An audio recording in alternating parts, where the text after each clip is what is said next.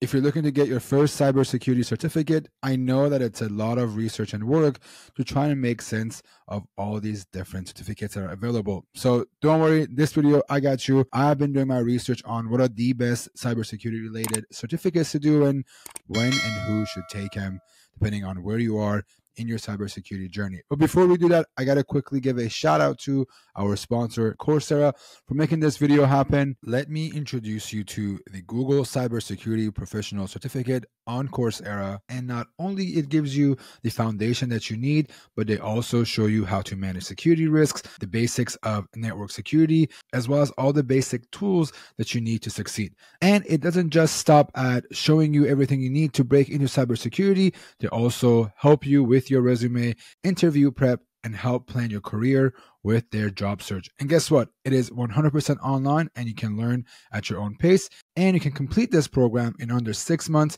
if you dedicate only 7 hours a week. So click that link down below and get a 7-day trial. Try it out and let me know in the comments, what do you think?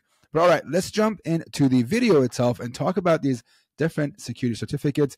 The first one we want to talk about is the Cisco CCNA. This is one of the most popular ones, and I still get questions about, is CCNA still relevant to get? And honestly, I think it is very relevant because of the fact that Cisco is widely used. And a lot of times I see people that have broken into cybersecurity by doing CCNA. And honestly, if you don't want to do CCNA, it's too much, it's too expensive. You do have the CompTIA options. But also, I just want to keep that in mind that CCNA itself is really relevant because of how big Cisco is in the networking field. What you can expect out of this certification is just the basics of networking. This isn't specifically to break you into cybersecurity, but if you're coming from a background where you don't have any experience in IT and you don't have anything in cybersecurity and you want to break into getting a job in this field, then getting something like your CCNA or something similar to it is always the first step to getting in there. Not really relevant to cybersecurity, but I know a lot of folks have gotten this and then later moved on to the next cert. And having it on their resume has been super helpful. I just want to quickly talk about CCNA because I know there's going to be a lot of questions about it coming up. But I also want to talk about CompTIA's option because you have more options looking at CompTIA certificates like the A+, you have your Network Plus, Security Plus, and Pen Test Plus. Those are all the 4 that I know a lot of people have gone after. Starting with the A+, because A+ is going to give you the basics of IT. So if you're coming from a background where you don't have any solid foundation of IT, maybe you didn't go study computers and you want to get a change in career, then A+ is a really good place to start. And if we look at their website really quickly right here, you can see it is going to teach you things like operating systems, software troubleshooting. It's going to give you some understanding of security. It's going to talk about virtualization and cloud computing, mobile devices, and obviously networking at a high level. But then you want to jump into your Network Plus. Your Network Plus is going to be where you learn more of the foundations for networking, and it's going to help you prepare for jobs like a junior network administrator, maybe a computer technician, a network support specialist, a systems engineer. Again, not cybersecurity, but the networking community has always been one of the strongest communities that's been helping people to break into cybersecurity itself. Those are just the 3 that we talked about, the CCNA, the A+, and Network Plus. They are not really a prerequisite, but they are a really good place to get started. Again, if you're not coming from a solid cybersecurity background or just general IT. So keep those in mind. Not really cybersecurity related, but it is going to get you past HR, especially if you're just doing a change of careers. Now let's talk about Security Plus. Security Plus, it is very, very popular. I'm actually going to bring up a LinkedIn search in just a bit to see how many of them are going to have Security Plus as a requirement, but this is going to be what is going to get you past the HR in a number of different ways, and it is going to teach you things like general security concepts, threats and vulnerabilities, how to fix them, security architecture, security operations, and then obviously you're going to see things like security program management and oversight.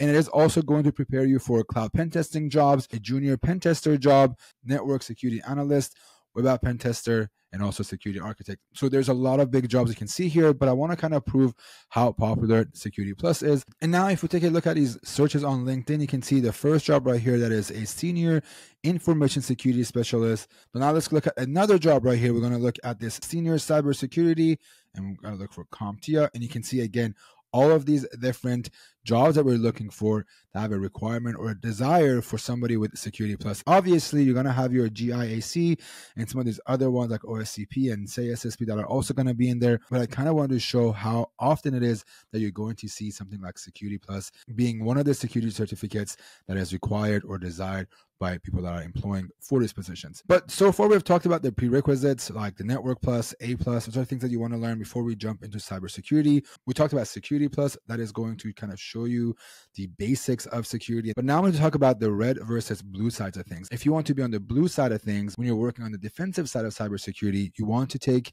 some sort of a certificate that is going to focus more on the defensive side. So for example, here we have the Cybersecurity Analyst Plus. This one is going to get you ready for a security analyst role, a vulnerability management analyst, maybe you want to be on a SOC team, a security engineer, or threat hunter. But you also have your Pen Test Plus, which here is going to focus mostly on the offensive side of things. This one is going to talk about planning, scoping out a pen test, information gathering, vulnerability scanning, how do you attack and exploit, how to write a good report and communicate with your customer or your clients. And of course, you're going to have your tools and code analysis.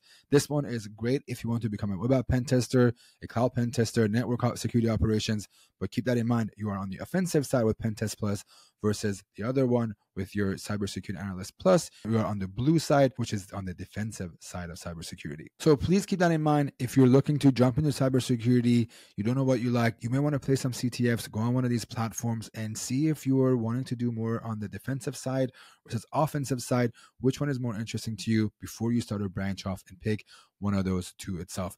Me personally, I like to be on the offensive side. So this video is going to be mostly on the offensive side of things, but I want to make sure I make that available to you so you do understand that you also have that option to be a defender and not be on the red team or on the attacking side of things. So keep that in mind, but let's move on and talk about your pen test certs. These are going to be probably the most popular ones on LinkedIn when you look for jobs that are very focused on attacking and breaking into things. Starting with CEH, and if you're watching this and you're not a fan of CEH, I understand this certificate itself gets a lot of flock online from a lot of people because most of this content that's available for CEH, you can learn on your own. You can go on Websec Academy, for example, or sign up for one of these CTF platforms and learn them for free. But honestly, CH is going to be a good place if you have no web application pen testing background. And if we look at the course outline online, you can see right here that it's going to teach you everything you need to know for ethical hacking, for example, from vuln analysis, the system hacking to sniffing, social engineering, DOS, hacking web servers, SQL injection, IoT hacking, cloud, cryptography, and so on. And if we look up CH or Certified Ethical Hacker, you're going to see 7,000 or more jobs that are just specifically looking for security folks with a CH background. So keep that in mind. I know it gets a lot of crap getting your CH and it is really, really expensive, but it is one of those certificates that it's going to be getting you through HR and helping you with your resume. But it doesn't just stop there. There are other certificates you can do that are more reputable, at least from the hacker side of things, starting with OSCP, which is your Offensive Security Certified Professional. OSCP or anything by Offensive Security is probably one of the most respected certificates out there. And you can see right here on their syllabus directly from their website, they're going to teach you a lot of different things, starting with getting you into a Kali VM, setting it up, and then all the way down to security strategies, looking for methodologies, case studies, tactics. The test for this, it is absolutely hard. I think you have 24 hours to break into a bunch of different machines and write a report.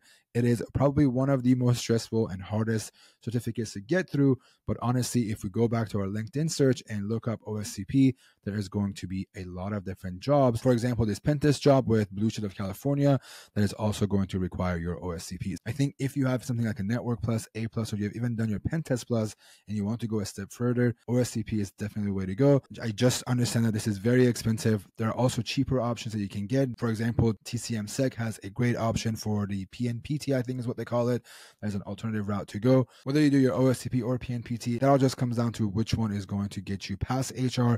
But honestly, OSCP has probably been one of the most successful ones.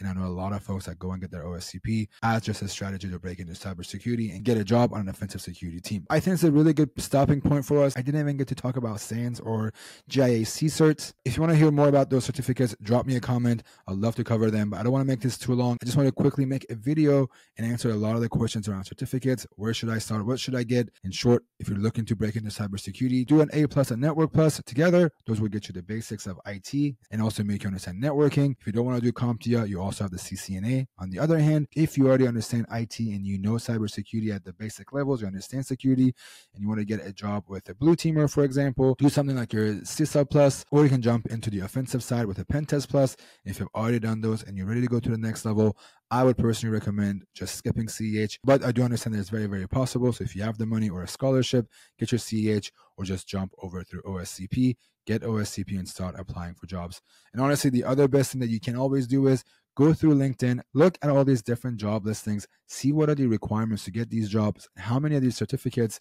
or the ones that I haven't covered show up in each of these different jobs, and just go after them and learn them on your own. All right, that's it. I know that was a lot of information thrown at you. I hope this gives you an idea for the best cybersecurity certificates for beginners, especially if you don't have a background with IT. And if it does, do me a favor, hit that like button, subscribe to the channel, and I will see you all in the next video. Peace.